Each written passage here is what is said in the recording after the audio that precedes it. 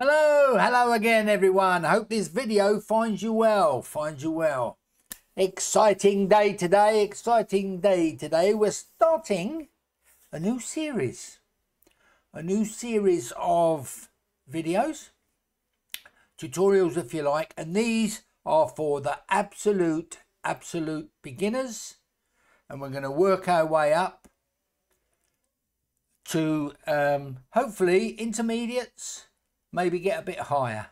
All right, but we're going to be using a new board. All right, and this board is the Esp32-wrover. Now, I was quite lucky that I got a Amazon voucher and purchased the complete kit. The reason I purchased the complete kit, because it's got this extension, it's got the camera, all right, and it's got the Esp32-wrover-e, okay, and it's got other components you've seen before, all right. But if you've got all the components and you're happy to work with what you got, you can get the ESP32 for as little as $11.99, $10.99. You can get 3 for $22.99. It might be worth you getting the 3, because we are going to be doing interconnectivity. I'm going to be purchasing some more, and I'm also going to be purchasing a colour LCD as well, okay, when I get my pension. What I did purchase though, because I had enough money, I bought some of these. They're bigger. They're 20 by 4 LCD displays. I bought one of those. All right, so while you're ordering your kit, just think what you might need. So we're moving on from 8 bits Uno, all right, to a 32-bit ESP32. Remember we did the binary lesson with 8 bits? This communicates at 32 bits. Is a lot faster, and it's got Wi-Fi and Bluetooth. It's got 8 megabits. I think it's 8 megs. It might be of SD RAM.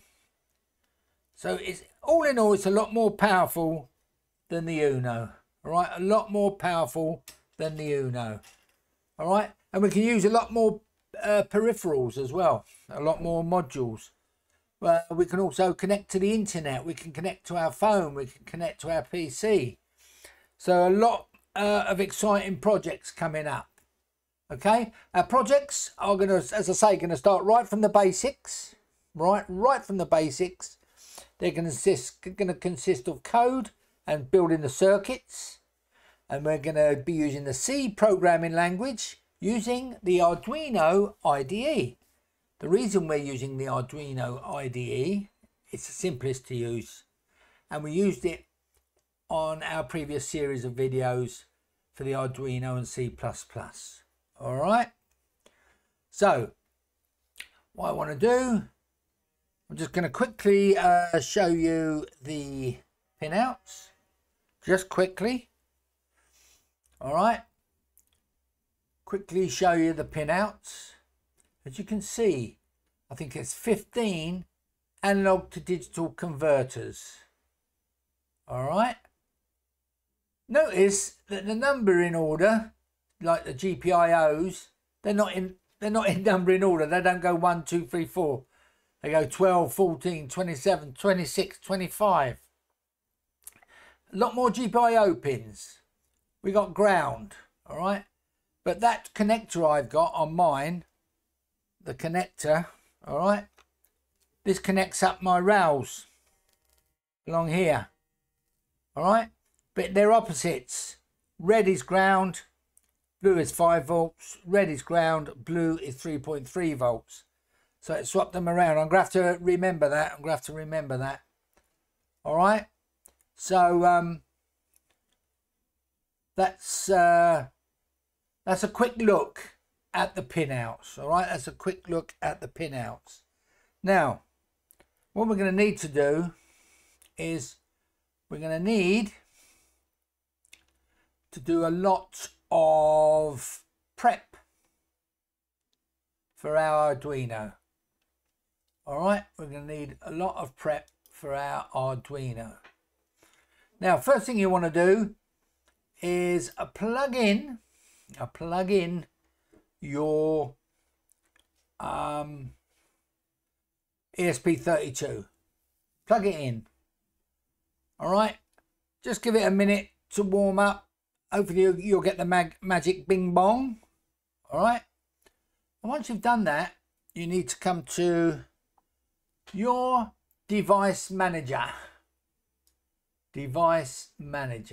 All right, come down to ports, COM and LPT. Now, when I did this on Windows 11, this was already installed. Okay, if you got a Windows 10 machine, I don't know if you'll have this installed. If you haven't, okay, you need to come. Let me just make sure I got the right one.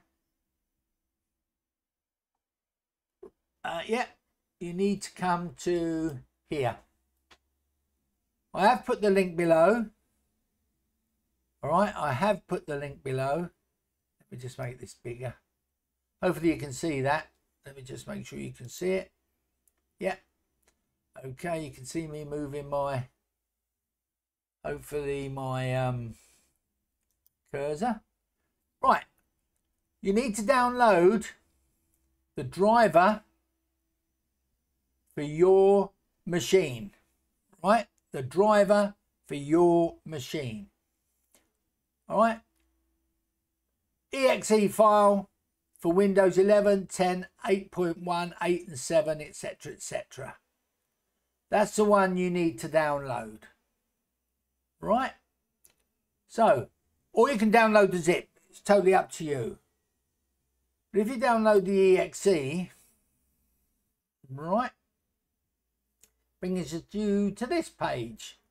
Okay, make sure you can see that page. Yep. And then click download. Right. Okay. And it downloads the exe. All right. The exe file to your downloads folder. Can you see that?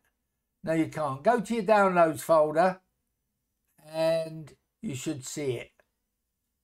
Double click it and follow the instructions. All right, follow the instructions all the way through. All right, so once you've done that, all right, go back to your device manager, open up COM port, and you should find this now installed. All right, so that's how to install the Esp32-wrover-e serial bus. All right, USB serial bus. Okay, so far so good. Right, so that's that. Let's come down. We now just going through make sure I've done everything. Yep, it's installed. That's installed. Right, now we need to set up our Arduino. All right, So let's come to Arduino. Sorry about this, guys, but there's a lot to do. There's a lot to do. All right. So, as you can see, I've already set up my board. On COM5. But you won't have this. You need to set up your board. So go File, Preferences. All right. Bring up your preferences. And wherever you want your sketches, video, you know, when we do the videos, we're going to do our sketches, you want to save them. All right, sketch put location. Now, if you do get the kit, you can download the kit for the ESP32 master. Right, and in there, I created a folder. I've called it video configs. You can call yours whatever you like. But if you browse to that and put that there, you will come to, you will create the folder where all your sketches will be saved. Now, we need to now download the additional boards manager. Right, and you need to put in this link. That link will be below. All right, will be below, and just copy and paste it into that box. Press OK. Now this does take quite a long while to install. I've already installed mine, but just follow the instructions. It's really simple. All right, so I'm now going to cancel that. Right, once it's downloaded, I'll show you. This is it, okay? Right, once it's downloaded, we need to now install the board, right? So we've done this before. Tools, right? Boards Manager, right? ESP32, right? You want the ESP32 by Espressif, all right? Espressif. If you bought an Arduino board, you need the ESP32 by Arduino, all right? But I've got the Espressif. You will have an install button there. Click Install. All right, you click Install. All right, good. Once it's installed, okay, remember how to get rid of that. Once it's installed, again, Tools, Board Manager. All right. Sorry. Let's get rid of that. Tools. Sorry. Press that one. Select other board and port. Okay. Mine's on COM5. Come down to the board you've got. Remember, mine's the Esp32-wrover module. All right, click on that and then click OK. And that is the board installed. All right, that is our board installed. So we've got it up there, Esp32-wrover module, and down here, connected. Okay, right, okay, that's all our prep done. Now,